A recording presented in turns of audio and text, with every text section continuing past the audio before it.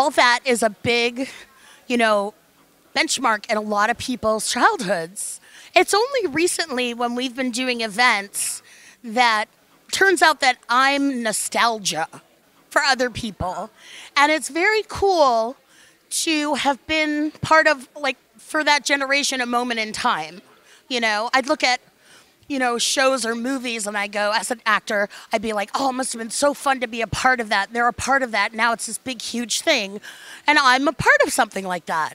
But back in the day, it was my first professional job. So I was just like, okay, I'm going to do my job. I'm going to learn everything about television as soon as possible. And, but yeah, it was just fun. And it's crazy that it's still like so prevalent. Like I'm here today because of that. I'm here with my castmates, Keenan and Kel. And it's fun to hang out as slightly older individuals. I was going to say adults, but that doesn't really apply.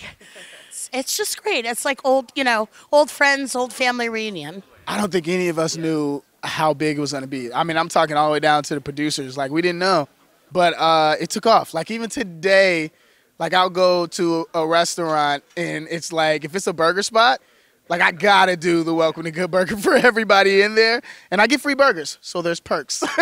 there are perks. Welcome to Good Burger, home of the Good Burger. Can I take your order?